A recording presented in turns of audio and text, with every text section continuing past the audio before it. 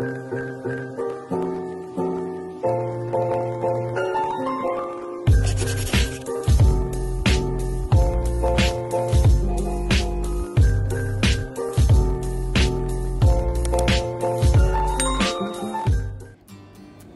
guys, I am Vlog and welcome to my channel.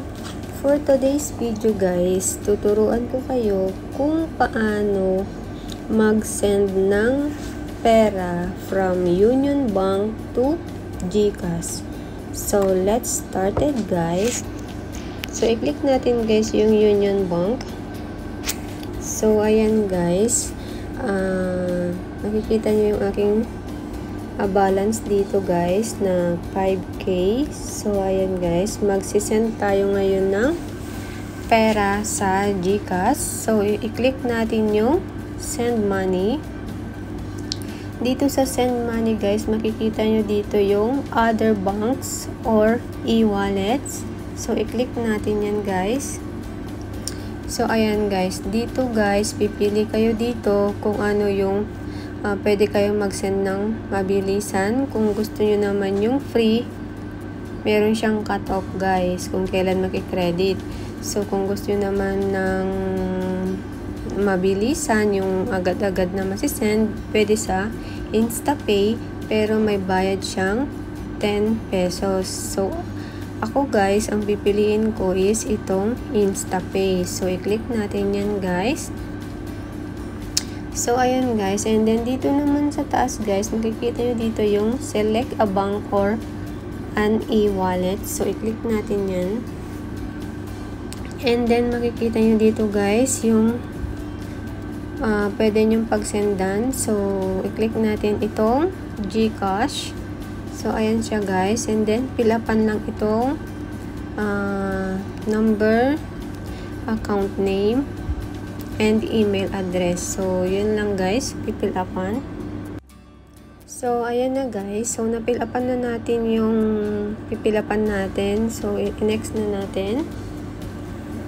So, ayan guys. Dito guys, makikita nyo na yung inyong number. So, at saka ang inyong name. So, maglalagay tayo ng amount. So, let's say 3k. So, ayan guys. And then, next. Ayan guys. Dito guys, sa review and transfer, makikita nyo dito.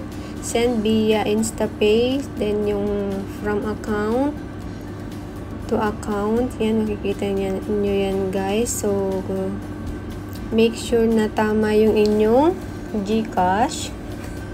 So, ayan. And then, meron siyang service fee na 10 pesos, guys.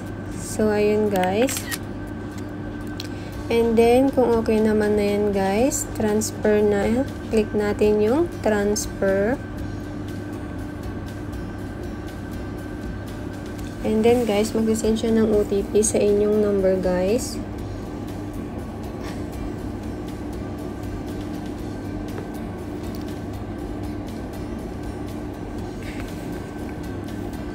So, ayan guys. Ilagay lang natin yung OTP.